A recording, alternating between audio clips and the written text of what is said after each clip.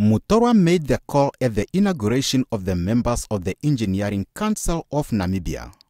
The Engineering Council of Namibia decides on the requirements on which an engineer or companies qualify for recognition. However, in recent years, many engineers are left frustrated after they approach the Council for registration and recognition.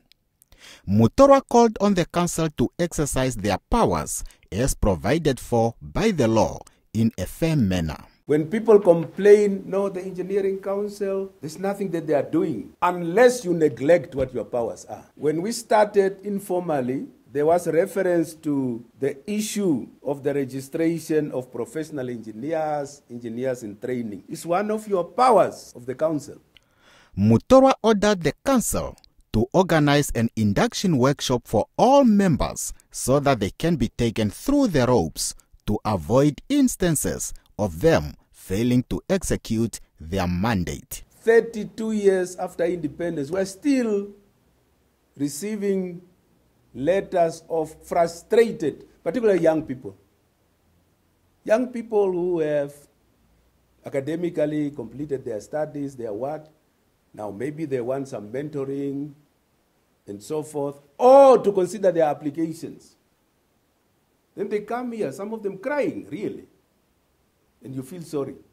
Then I ask myself, what is the Engineering Council doing? He also urged them to avoid personal conflicts, infightings, division, tribalism, and racism. Accepting her new role, the newly elected President Sophia Teki says the engineering profession in Namibia has gone a bit down compared to the past, adding that it is time to bring back the glory of the profession. I really feel it's about time to show it in action and not only in words. Words have become very everywhere. We talk about these things. A lot of our young engineers are frustrated at the moment, very frustrated. We need mentorship.